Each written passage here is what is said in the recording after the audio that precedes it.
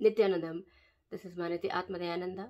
I'm here to clarify fake news versus the truth. Fake news, which is being spread by anti-Hindu elements, is that Supreme Pontiff of Hinduism, Sri Nithyananda Paramashivam, has left the body. That's not true. That's not what happens when an incarnation is in the body. So the truth is that Supreme Pontiff of Hinduism is in the state and space of samadhi. And this is extremely amazing news for the disciples, for seekers, because this is an opportunity to entangle with that state and space even more intensely and be able to break our own patterns and go beyond our own limitations.